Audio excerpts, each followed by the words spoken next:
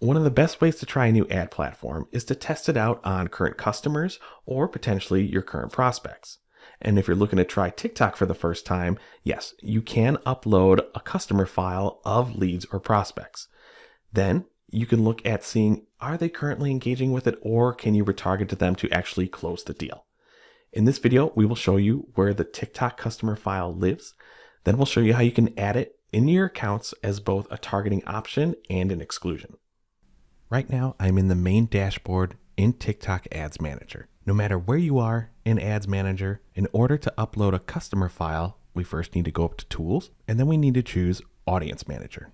Next, you'll want to go and create an audience, and then choose Custom Audience. And here we will see the option to upload a customer file. I'll move my mouse so I can highlight this section here. Your file needs to be a CSV or TXT file, but one thing it doesn't do is actually give you the file template. So I'm going to help you out here. It is available in one of the TikTok ad support pages, but I'm not going to make you search for that. I have the link to the template file in this video description. And just a heads up, the link doesn't send you to a page. Clicking on the link will be an automatic file download to whatever system you're using to watch this video. So if you're watching on mobile, save this video. You can always go back into the description and download it whenever you get to a desktop. But I already have the template open, so let's see what it looks like. Okay, I understand I blew this file up annoyingly huge, but it's pretty simple. Besides your header, which you will need when you upload the file, think of each row as an individual person. And maybe your CRM collects multiple emails for the same person. Maybe you have a personal email, a work email. You can add multiple columns. Notice how each of these emails are different, but we can tell it's the same person. That's allowed. Now, one rule with this format with emails in TikTok is that it has to be all lowercase. And we understand depending on how some CRMs or email platforms export it, try to remove any quotes or odd symbols from it that don't make sense with an email so your upload doesn't get rejected. Next, we see the options for phone numbers. If you have multiple phone numbers for each user, add a separate column for each phone number option. Now, ignore these just because I don't have the columns expanded enough, that's fine. But don't put any spaces or dashes within the phone number. And make sure that you also include the country code at the beginning. That is mandatory. And if you're wondering what MAID is, that is Mobile Ad ID. If you do have it, definitely not as common. Notice the examples here. The mobile ID needs to either be all lowercase or all uppercase. That capitalization or no capitalization needs to be consistent. The file link that I shared, you might have noticed up here, it is a CSV. Now these files do allow hash data, but TikTok will hash it automatically if you haven't done it already. So let's hop back into TikTok, and then I'm just going to upload a file example. There we see the file name down below. Next, you want to name your audience, and then we can scroll down a little bit, and there's just a few more options. First is audience enhancement. Think of this as audience expansion, letting TikTok add similar users who perform similar behaviors as the file that you uploaded. If you have a larger list, consider testing leaving it off first. But there have been a few times where we've used this with clients that we have to turn it on just because our initial list doesn't have the best match rate and we still want to have some volume in this audience when we're using it to target within a campaign. And then for reach and frequency, if that is the campaign goal that you want to use, you can turn the setting on. But for now, I'm going to click confirm. We had it formatted properly, and I will clarify the one I uploaded was just emails. So I removed all the other columns and only included email. So I'm going to click done. And now we have to wait while the data is processing. Notice it can take up to 24 hours. So while this audience is processing, we kind of have to wait. So I'm going to pause my recording right now, magically jump ahead of time to when the audience is processed, and then I'll show you what to do once the customer file audience is ready. As we can see, we have a good list built. Total match, over 6,000 users, and we have the green light showing that it's available. I'm going to be honest, it took me a while to get to this point.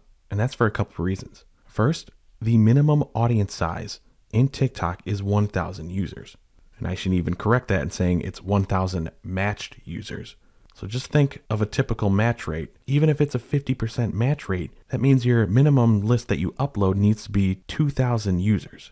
Now, problems that we typically run into, since Michelle and I are mostly lead gen, is that a lot of our clients' email lists are professional accounts. A lot of corporate and work emails, and we found that those are much harder to match. Users sign up for TikTok with their personal emails, not their work emails. This list that we uploaded had over 33,000 emails to it. and we're only matching to just over 6,000. I'm not saying you're going to have that same experience. Like I said, pretty much all of our clients are in the lead gen space, not necessarily a typical consumer-focused audience that would be easier to attract on TikTok. But anyway, we have an audience, it's up there, it's ready to go. Now let's create a campaign where we can target our customer files. So we'll go back up to campaign. Let's see if we can open one of the drafts. We'll edit this one. It's a traffic objective, but I know when I started to create the audience, I did say allow it to be used for reach-based objectives. Scrolling down, there's the campaign name. Gonna click continue, and that'll take us to our ad group. There's other settings here. Feel free to adjust those. Saved audience is not the one that we created. Saved audience will take everything that you're targeting within this ad group, and you'll have the option to, it's in the name, save it, to use it for any future campaigns. It's a similar thing. It's the exact same concept as a saved audience like Facebook and LinkedIn has. But for customer files, we want to go down to this audience section, and here we see the one list that we uploaded is available. Now, the reason I had the draft that we're in right now is to confirm one thing about uploading a customer file list, and that is the audience will not appear unless you have the green light available signal. So you cannot upload a file and try to get ahead and build the campaign so when it's ready to go, you can launch it. LinkedIn lets you do that. So this customer file example option did not show until it had enough users in it. And anytime you're thinking of a customer list type campaign, even if the campaign's not supposed to run for like a month or two, try to get the list in there as soon as possible. That's not just a TikTok recommendation, that's an overall recommendation. So there's no point in trying to get ahead in building a TikTok campaign until this audience is ready. Now I'm gonna X out of this just to show you that maybe you don't wanna target the customer file, but you wanna exclude it from all your other campaigns so you're not showing ads to current customers. We'll just go down a little bit. Here we have exclude. If you select it, you can also use any customer file audiences as exclusions.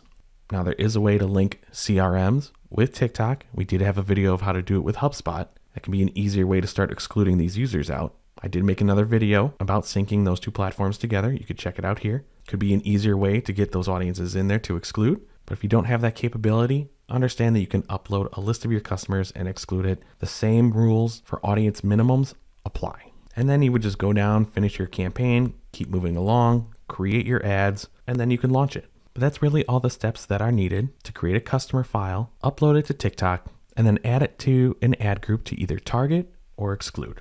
Customer list campaigns are something that we love to recommend to clients for a couple of reasons. First, it's a good way to see how a particular group engages on a platform.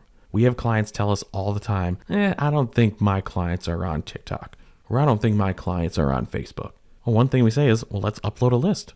First, we'll be able to see how many are on there, and that can give us a good indicator of, well, if our current customers are already on this platform and engaging with us, odds are we can find a bunch of new potential customers who are just like our current ones. Because yes, lookalikes are available on TikTok as well. So you can go back up to tools in your audience manager. And then if we hover over our list, we can create a lookalike audience. So there's our source. If we scroll down, I can choose to broaden the amount of users. If you really want to cast a wider net, skip 2 steps, of course.